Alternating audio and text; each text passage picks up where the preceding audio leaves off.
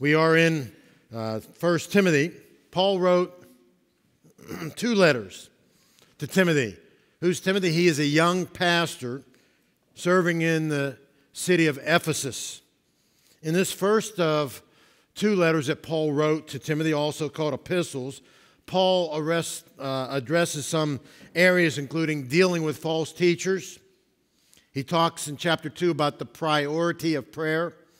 He goes on and talks about the role of women in the church, qualifications for leaders in the church, deacons, elders, instructions on caring for widows and slaves. And then in chapter 6, earlier than what Alex read, Paul talks about the dangers of materialism. Today's text marks the closing of this first letter. So what was on Paul's mind as he penned these final words? It can be best summed up with the words of verse 12. Fight the good fight of or for the faith. Today and tomorrow we observe Veterans Day, and we pay respect to the men and women who have served in our nation's armed forces. When I was a young boy, we used to sing a song in children's church. It was called, I'm in the Lord's Army. Some of you may remember it. If I sang it, you still wouldn't remember it. You wouldn't recognize the way I sang it. I remember in 9th grade, we had to sign up for a class, like an extra class, or we got study hall, but you couldn't just opt for study hall. You had to try out for something. So I tried out for chorus. I got all my friends to try out too, and the choir director said, I'm going to play some notes of the first few notes of the Star Spangled Banner. I want you to sing them. After I was done, she said, I haven't heard it quite like that. And then she said, I'll post the names of everybody that made the choir. I didn't need to go look at the names. I knew I didn't make it. I'm still scarred from that. But that song, I'm in the Lord's Army. In 1 Timothy chapter 1, verse 18, Paul encouraged young pastor Timothy to stand in such a way that he could fight the good fight. In both the beginning and the ending of this letter, this epistle, the apostle reminds Timothy that as a child of God, Timothy, you are engaged in spiritual warfare. Like Timothy, you and I must be aware that we're in an all-out battle for our faith and for the Christian faith, for the gospel of Jesus Christ. If we profess to be followers of Christ, then we're involved in spiritual warfare, whether we acknowledge it, whether we recognize it or not. And this truth of spiritual warfare is taught throughout the pages of Scripture. You see some references in your bulletin. Hebrews 12:4 says, we wage war against sin. 1 Peter 2:11 says, sinful desires constantly wage war against our souls. In the book of Jude, the letter of Jude, verse 3, Jude challenges us to contend or to fight for the faith. In 2 Timothy chapter 2, verse 3, we're told that we are soldiers enlisted in the Lord's army. And then Paul also wrote a letter to the church at Corinth, 2 Corinthians chapter 6, 7, and 10:4, mention that we have some weapons as the believer. And finally, probably most familiar to us is Ephesians chapter 6, verses 10 to 8. It mentions our spiritual battle. And know this. Our spiritual battle is not against people as much as it is against Satan and his evil kingdom. And Paul talks in that chapter 6 of Ephesians about the spiritual armor that we should put on, the breastplate of righteousness and the helmet of salvation and the shield of faith. And we need to put those on a daily basis. Here's the reality. Every believer in Jesus Christ is engaged in spiritual warfare. His or her faith may and will be attacked in a variety of ways. Sometimes the battleground is for our marriage.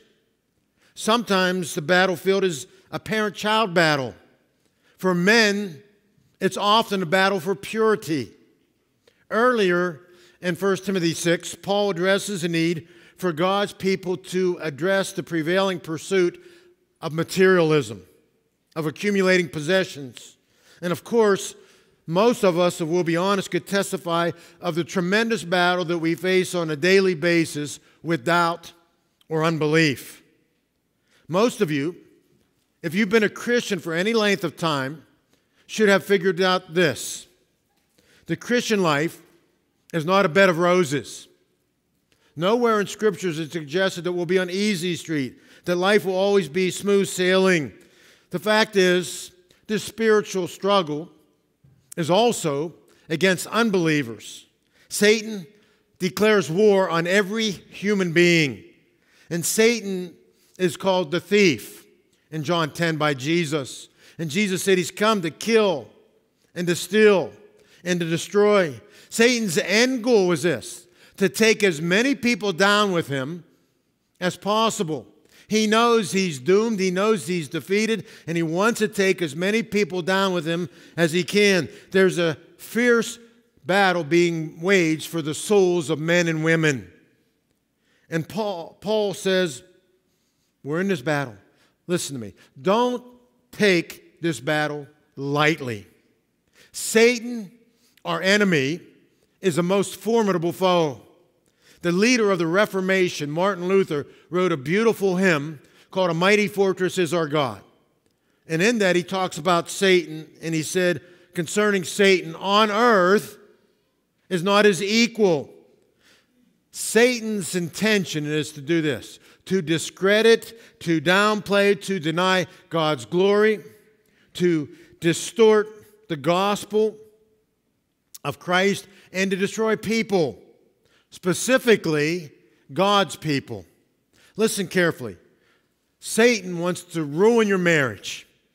He wants to destroy your relationships, break up your family. He wants to ruin your purity, your moral integrity.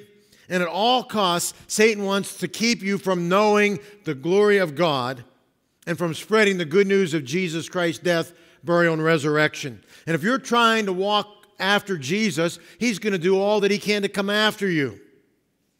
Peter described Satan as a roaring lion who walks around seeking whom he may devour. He's looking at you and saying, where's the weak part of your life? Where can I attack you? Where can I tempt you? Now, Satan is powerful, but he's not all powerful. And know this, though. In your own strength, you are no match for him. He's no laughing matter. People picture Satan and they laugh about him, the devil. They think he's funny. He's no laughing matter. And we must be careful not to underestimate him. In addition to understanding, being aware that our enemy is formidable, we must be mindful of this. The spiritual warfare we're talking about is universal in scope. It is a global battle. That means this: it's inescapable. You just can't run away from it. You don't get to choose whether or not you're going to be involved in this spiritual battle. Your involvement began the day that you were born into the human race. You can't just ignore it and hope that it will go away. But I want to point out what James said in James chapter 4, verse 7. Here's what he said: submit to God, then resist the devil, and he will flee from you. And the order is important. And I want to say, we need to submit to God first. But notice, he didn't say just ignore the devil. He said resist him. But only after you first submit or surrender to God. Because if you simply try to ignore this spiritual warfare, or you pretend, oh, there's no battle, there's no struggle to be had, you will not stand. And you can see on your handout in the bulletin, spiritual retreat leads to spiritual defeat. And keep this in mind. The stakes in this spiritual battle are eternal. You think losing an arm or a leg or an eye is traumatic? It is. In this spiritual battle, being a casualty means losing everything. Your own soul. Now keep this in mind. There is a God over this world who wants all men to be saved. 1 Timothy 2:4, you're in that chapter, you can read it. God desires that all be saved. But there's also a small g, God in this world, who wants all people to join him for an eternity in the lake of fire. There's an all-out battle for the souls of your family and for your friends that you hang out with and your neighbors that you live alongside and your coworkers and your classmates and your teammates. There's an all-out battle for their souls. How you and I go about fighting this battle has eternal implications. Satan doesn't want us to believe. He doesn't want us to live out. He doesn't want us to spread this gospel. In light of the battle that's waging all around us, Paul instructs us in verse 12 to fight the good fight of or for the faith. It is indeed the good fight. And we have already stated that it is for eternal life. It's a fight for peace and confidence and hope, not just for you, but for all others. It's a good fight, but it's certainly not an easy fight. Many of you know this. I like to work out. People say, how do you handle the stress of ministry? If you don't know what stress of ministry is, come see me, I'll tell you. But just recently, I like to work out, and just recently I said, I need to do more than cardio. I want to lift weights lightly. Now, up there's the grunt-free zone at Planet Fitness. And so you're not supposed to go in there and act like you're the Hulkster. But I see some people, and I'm going, man, I don't know how they button their shirts. They got so many muscles. I don't even know if they can move their arms to do that. I'm not like that. I'm over there in the weak boy section on the universals, and I'm looking at the weights, and when I'm done, I just move the peg down, make everybody think, wow, that guy was, I learned some tricks up there. But there are those days when it's hard to go to Planet Fitness. Whoever put a gallery up there, or those stores up there at the wind capital of the world, you come out there in the winter after you're sweating, and it is brutally cold. And sometimes I'm like, I think I'll just skip it. But when I'm done, it feels good.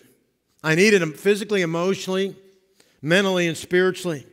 And the benefits of getting in and keeping in shape require effort, sometimes painful effort. Sometimes saying, those people are looking at you like, are you okay? You're all red and you're wet. And it's like, I was running one time by the middle school, and I got done running. I was stretching on the sidewalk, and 2 cars stopped and said, hey, mister, you all right? Do we need to call somebody? Yeah, I'm okay. Other people said, I see you running and you look like you're in pain. There's a reason why I look that way, because I am in pain. They don't ask me if I want to ride, but our spiritual life is a lot like that. It's not an easy fight, but it's a good fight.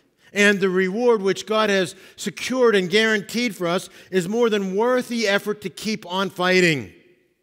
Now think about, for you as an individual, where is the battle raging in your life? It may be different for each one of us. Some of you, the battle's for your marriage. It's struggling. Or your parenting. Or some other relationship. Or your work environment. Or your emotions. Be encouraged from today's scripture passage to keep on. Allow the Word of God and the Spirit of God to strengthen you. There's a future day, and I can't wait for it, when the battle will cease and peace will reign. But we're not there yet. So for now, Paul informs us we must fight. And he begins with the admonition in verse 11. Flee from evil that pulls you from God. In this situation, we fight by fleeing. It may sound like we're running away from a fight instead of actually engaging. But let me remind you this. Sometimes running is the best way to avoid defeat. Imagine that I would meet a 300-pound man on the street, a football player on the street, who wants to crush me. Well, hand-to-hand combat isn't wise. Running is. I said earlier, it may be dangerous to ignore the reality of the battle. Think about it. If I pretend this guy that's coming toward me, 300-pound football player, is coming toward me, and I pretend, oh, I don't see him, he's not coming, it's not helpful. He's going to crush me. Running is not denying warfare. It's one strategy within warfare. Paul said we should run or flee from all this. And you say, well, what did he mean by all this? Look at verses 3 to 10. Probably things that he's talked about there. Flee materialism, quarreling, fighting, slander, and arrogance. And let me suggest to you 3 ways that we should run from evil. First, run from sinful actions. I want to make it perfectly clear. Run from every temptation to sin. Don't dilly-dally around. Don't toy with sin. Don't flirt with sin. Don't say to yourself, well, I just want to see how close I can get to it without engaging or participating or getting burnt. Whatever your struggle is, you know what it is. If you have trouble with porn, don't say, well, I'm going to get on the website and just click and see how fast I can click off. If you have trouble with alcohol, don't say, well, I'm just going to go to the bar and see how long I can resist before I engage. If you have trouble with something else in your life, don't see how much you can flirt with it before you get burned. And beware this. Sin usually starts subtly, and it appears to be harmless. And remember, what tempts you might not tempt me. I might tell you what tempts me, and you go, oh, that's ridiculous. How could you struggle with that? And then you tell me what you struggle with, and I might say, Satan he walks around like that roaring lion, looking where our chink in our armor is, and then he puts it in this little neat package, and he doesn't tell you if you open it and engage and participate in it, you're going to have some dire consequences. He doesn't do that. He is the deceiver. He is the liar. And it often starts with just a glance, or a seamless hug, or a harmless kiss, or some seemingly minor purchase. Listen very carefully.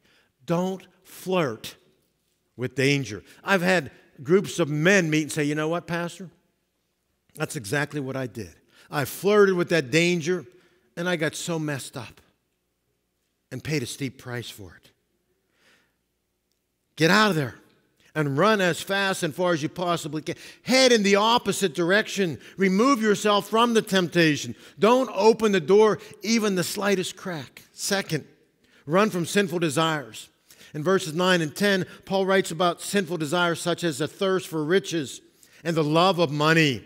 Those are the cravings which, if fed, will serve to pull you away from the Lord. Third, run from sinful thoughts. This is the good fight of faith. We are instructed, believe, trust God. We need to commit to taking God at His word. Why is it that we seem so intent in chasing worldly possessions, earthly things? Because, quite frankly, we don't believe the words of the song we sang. More than enough. All of you is more than enough for me. We don't believe that, so we say there has to be something else. No, you satisfy me. You take care of my every thirst. Paul encourages us to combat the desire for stuff with the belief that God is more than enough for us. At the core of our spiritual struggle with sin are struggles to believe and trust God. Now think about it. Why do you lie? Because you actually believe, well, it'll be better for me if I lie than if I tell the truth. It'll be better for me if I disregard and disobey one of the 10 commandments that says, thou shalt not bear false witness or lie. Why do we give in to sexual impurity? Because you don't really believe that purity is the best way to go. You don't believe that God's plans are the best in this area of your life. Why do we wrestle with doubt and fear? Because we're not 100% confident that God will take care of us as He promised through His Word. We're hesitant to believe that His promises are true and good. So we give in to doubt and unbelief. Child of God, the Bible is your weapon in this fight for faith. As I said, run from sinful actions, sinful desires, sinful thoughts. But don't just run from something. No, run to something. In verse 11, Paul challenges us to run to or pursue 6 things: righteousness, godliness, faith, love, endurance, and gentleness. So what's righteousness? That refers to righteous thinking and living. Godliness refers to godly belief and behavior. And keep this in mind. Belief dictates behavior. What you really believe is going to be shown, evidenced, demonstrated in your behavior. Faith, that seeks a deeper trust in God. He is trustworthy. There's the saying, frog, fully rely on God.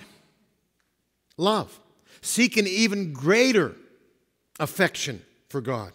Let me ask you, when's the last time that you stopped and appropriately considered the depth and breadth of God's love for you? When is that last time that you thought of God's love for you? Endurance is a call to keep on in the midst of difficult circumstances. We press on even though things and times are tough, and it seems like, wow, where is the end of this? It just keeps on going. But no, we endure. And gentleness can be defined as kindness toward difficult people. So let me ask you, do you know any difficult people? Because if you don't, I'll introduce you to some. Now, listen to me they're not here, and they don't attend this church. We don't have any of that here. Yes, we must have strength, but it's strength under control, not out of control. And let me point out that we don't get any of those 6 things by self-effort alone.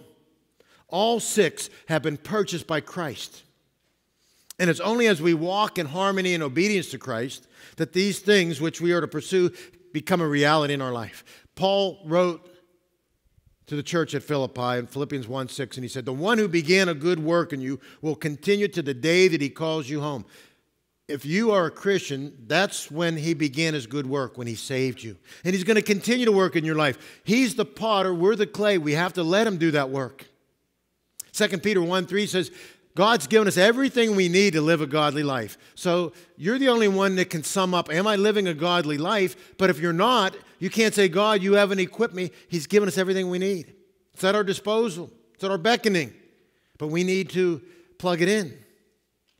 Look at 1 Timothy 6:12. Eternal life is freely given. God's called us to it. But we must fight to take hold of it, to embrace it by faith. What Paul is encouraging Timothy and all believers is to experience the life that Jesus Christ has given you. He said, I've come that you might have life and have it more abundantly. A life, a full life, a joyful life. We have life through faith in Christ. But the reality is we often struggle, and almost on a daily basis, to experience the fullness of this supernatural life. And I want to say, I am convinced that too many Christians are not experiencing the life that Jesus died to give you. They're settling for mediocrity. And they say, this is just the norm. Listen, what you think is the norm is far below what Jesus wants for you. And until Christ calls us home, we must continue in this daily battle to experience the life He purchased for us when He gave His life on the cross. Maybe you, like many others, feel, well, you know what, Pastor? I've tried it. And this battle in the Christian life, it's too demanding. Paul offers a number of exhortations or encouragements. If you're a Christian, the wonderful truth is this. God has called your name. He calls you by name. You're His child. We sang, you're not fighting against God. He's with you. I'm not against you. I am for you. You have confessed your faith. You have taken your stand with the Lord Jesus. And if you've been baptized, that is a powerful demonstration of your willingness to identify yourself as a follower of Jesus Christ. The Lord willing, next week, there will be several that are getting baptized. If you've not yet been baptized since you gave your life to Christ, it's a great opportunity.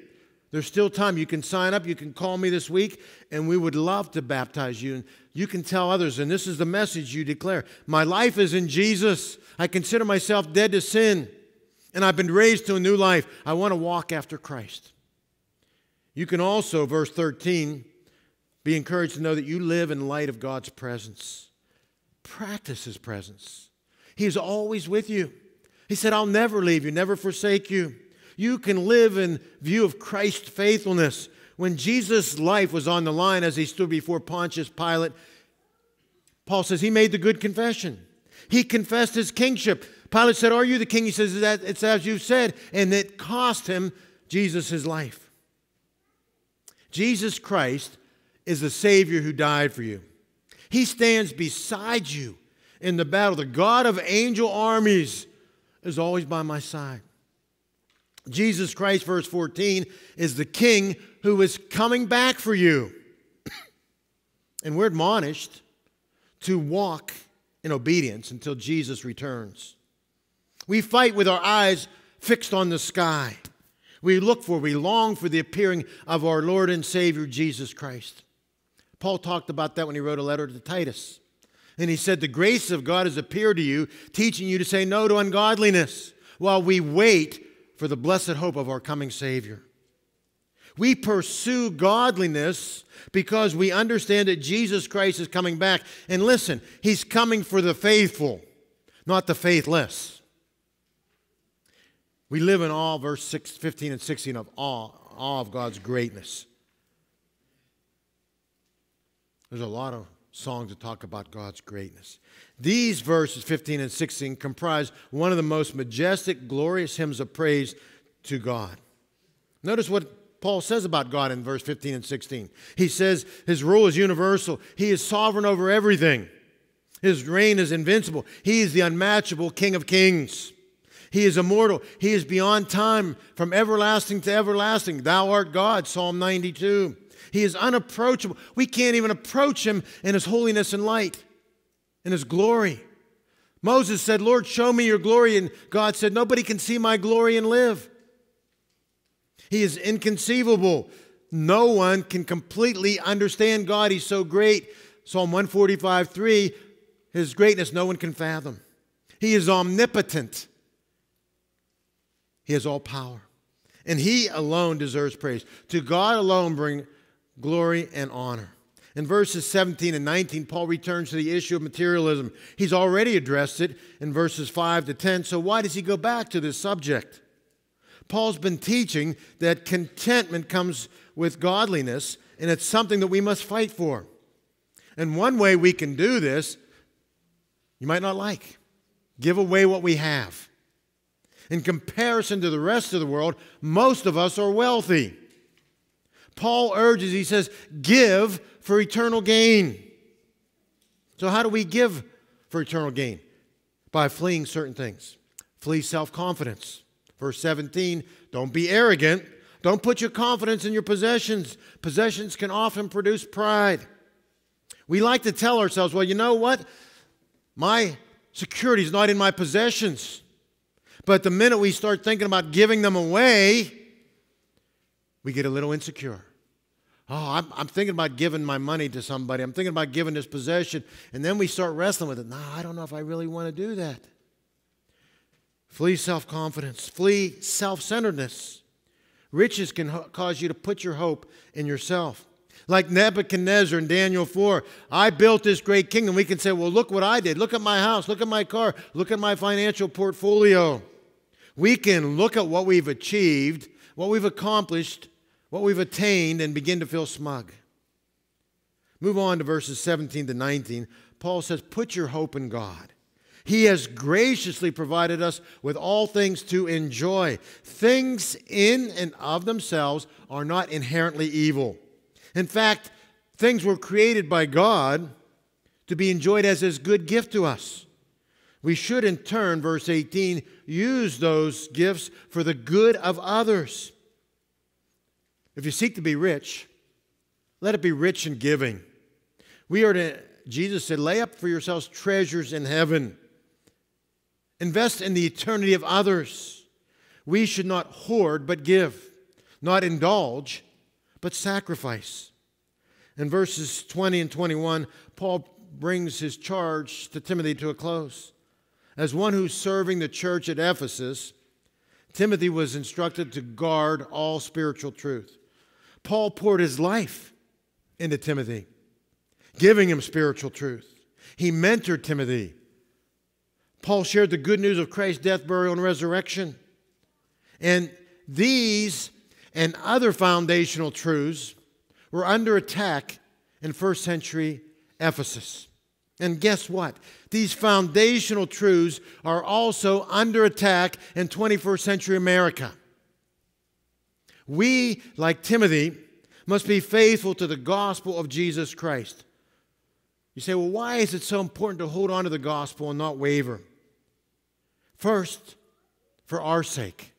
We must remain in the truth. Paul talked, as you read in this letter, about those who had wandered from the faith. Don't ever think that you're above that you can't stumble in trying to hold on to the truth. All across the American landscape are people whose lives have been wrecked because they abandoned the faith they once professed to believe in. There were people going to churches and gung-ho for Jesus and going forward and vocal in their faith and visible in their faith, and now they're nowhere to be found when it comes to Christianity. Second, we must hold fast to the gospel of Christ for the sake of others, for those outside the church. We must preach and teach the gospel with the hope of seeing these people come to the saving knowledge of Jesus. Remember, eternity is at stake.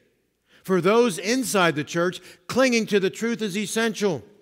If we lose our way here at West Hills Community Church, what will happen is we will become like many other churches in our day. Churches that no longer see people saved, no longer see people baptized, no longer see people growing. Listen, there are churches in this town that used to be soul-winning churches.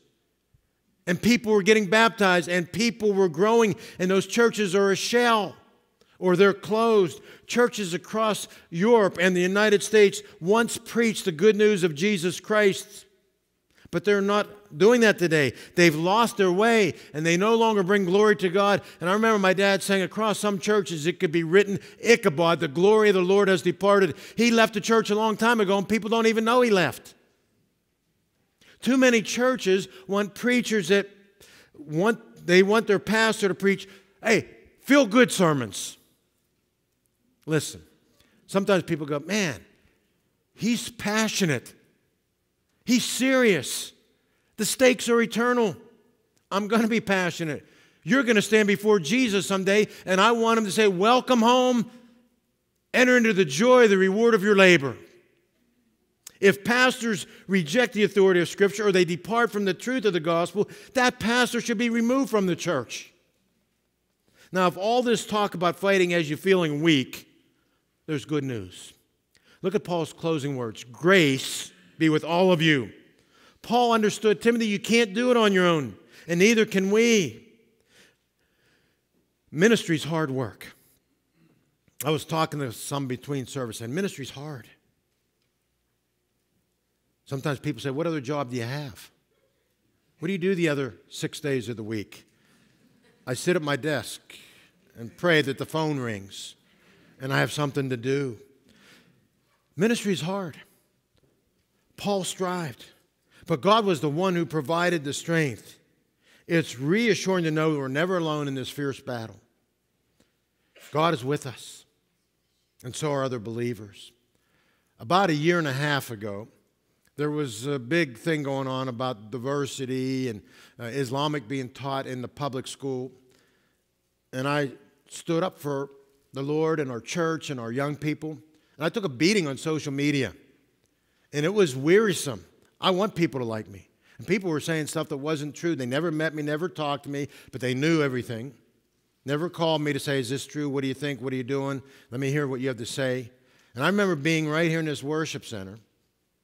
And I was having a meeting later that day, and I was reading this passage, keep fighting the good fight. And I remember weeping profusely, going, Lord, I'm trying to fight the good fight, but quite frankly, I'm weary, I'm tired, I'm hurt, I'm about ready to give up. And I sobbed, and I prayed to him. And there's a song called Keep Fighting the Good Fight. And I played it. And then the Lord in his sovereignty had a small group of women meeting that day. And they knew what was going on. They came in and prayed with me. It was a beautiful thing. Ministry's hard. Serving Christ is hard. Paul had the entire church in mind at Ephesus. The word you is plural there. God is with us, and we're never alone in the fight of faith. If you put your faith in Jesus Christ as Savior and Lord, be encouraged. We don't fight this war for victory. We fight from victory. We are on the victor side. We need to live like victors. Our ultimate triumph is assured because Jesus Christ has conquered sin and death. Listen, the way you go about your Christian life impacts others for eternity. What if somebody picked you out and said, I'm going to watch you for a while and see how serious you are about Jesus? And if you're in church and if you read your Bible and how you go about work and how you treat your spouse and how you treat your kids, or as a kid, how you respect your parents, how you listen to your parents, and how you conduct yourself in the neighborhood. We're in the victor's side. If you haven't been baptized, next Sunday is a great opportunity. There's a sign up in the bulletin on the tearaway part. You can put it in the popcorn bucket. Some of you don't even know we have a popcorn bucket. You've been coming a long time and say, wow, this is great. Never have to put anything in the offering. I don't know who puts in. There's a bucket that we started at the theater. We're never going to pass it. That's just the way God's provided. And I don't have to say, go put your money in there. I don't even care what you put in there. It's between you and the Lord. Let's pray. So our heads are bowed and our eyes are closed. Do you know the Christ we've been talking about? Have you begun eternal life with Him? If you're not sure today, you can be sure by praying a prayer similar to this in the quietness of your own heart. Dear Lord Jesus, today I admit, I agree I am a sinner. And I know that you died on the cross for my sins. You gave your life and shed your blood to pay for my sin. I'm sorry for my sin. I ask you to forgive me, to cleanse me. And I'm opening my heart and my life and asking you to come in to be my Savior today. And I want to follow you as the ruler, the Lord of my life from this moment on. So our heads are bowed and our eyes are closed. If you prayed that prayer today, just ask you to slip your hand. No one's going to point you out in any fashion. Say, Pastor, today I prayed, I asked Jesus into my life. Perhaps there are those that say, you know, I am a Christian and I want to be part of that. I want to fight the good fight. I want to keep on fighting it. Would you pray for me that I might be faithful in that? Yes, are there any others? Lots of hands. Father, I thank you for your love for us, and I thank you we're on the victor's side. Help us to live that way, and help us to be surrendered to you on a daily basis. Lord, I just pray that you continue to move in this congregation, to us individually and corporately. In Jesus' name, amen.